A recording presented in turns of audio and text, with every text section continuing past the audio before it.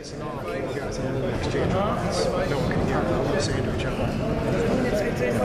He was saying, like, you know, this is the next level. He's already been here, this and that. You know, he's a puncher too. You know, and, you know, just let him know, man.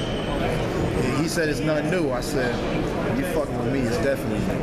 You know, you ain't never seen me before. I'm gonna show you lots of things that are new. There's gonna be a lot of new things that come into your life March 4th. Your first loss and your first knockdown. So be prepared for that. You know, so you know, that's the good little talk that I like. You know what I'm saying?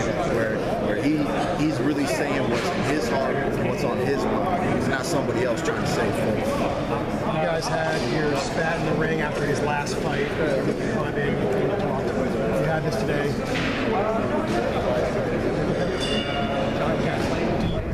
Does these things give you juice? I mean, you work hard anyway, but do they give you juice? Do you think about these things when you look at it? No, man. At the end of the day, man, I think about the ultimate goal that I'm trying to accomplish, unifying these titles. That Danny Garcia is in the way of my dreams. Everything that I want to accomplish for myself, that he's in my way. That he's in my way of my next paycheck. He's in my way of creating a legacy for myself. That I have to get through him to elevate myself. And I'm not going to let somebody bring me down. I'm always going to keep rising up to the top, rising up to the top, rising up to the top, and showing the world that Keith Thurman is the best welterweight.